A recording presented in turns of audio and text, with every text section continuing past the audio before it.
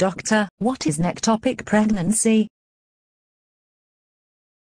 Normally a pregnancy develops inside the uterus. An ectopic pregnancy is one that develops outside the uterus. The most common place for it is the fallopian tubes, and this is also called a tubal pregnancy.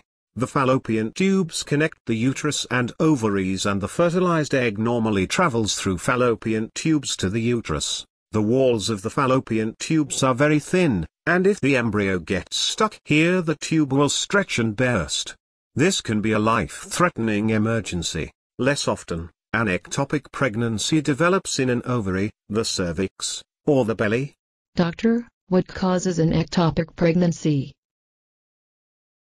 Most often, fallopian tubes are partially blocked or too narrow, so the embryo can't get to the uterus from the ovary.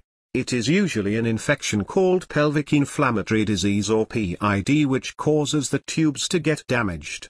Other risk factors include an earlier ectopic pregnancy, surgery on the fallopian tubes or uterus, using an intrauterine device or IUD for birth control, and endometriosis. Doctor, what are the symptoms of an ectopic pregnancy? Symptoms include abnormal bleeding from the vagina, often after a missed period, sharp pain or cramping in the lower abdomen, dizziness or fainting, and a belly that is tender to touch. Doctor, how is an ectopic pregnancy diagnosed? An ectopic pregnancy can be hard to diagnose. This is because the early symptoms are like those of a regular pregnancy. The doctor first does a pregnancy test. The best one is a blood test to measure the levels of hCG. If this is positive, this means that a pregnancy exists. The doctor then does a vaginal ultrasonography of the pelvis. Ultrasonography shows pregnancy sac outside the uterus to check the location of the pregnancy. Sonography uses ultrasound waves, and these allow the doctor to take images of the uterus and ovaries.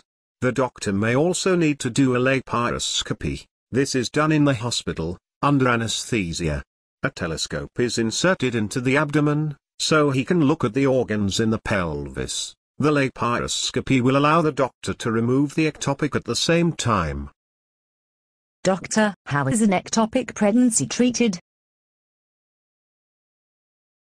If the diagnosis is made early and embryo is small, a single dose of an anti-cancer drug called methotrexate can be given IM to end the pregnancy. If the diagnosis is delayed, surgery may be needed.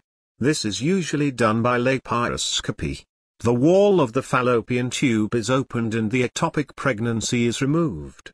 If the tube is badly damaged, this can be removed at the same time. If the fallopian tube has ruptured, ectopic with bleeding in the abdominal cavity, emergency surgery needs to be done to control the bleeding and remove the tube, along with the ectopic pregnancy.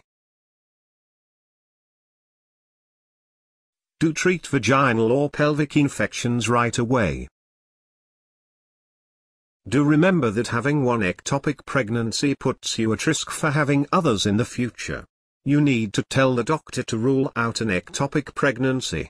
Don't have many sexual partners, have sex without condoms, or get sexually transmitted diseases. All these are risk factors for PID which can damage your fallopian tubes and increase the chances of your having an ectopic pregnancy. For more information, log on to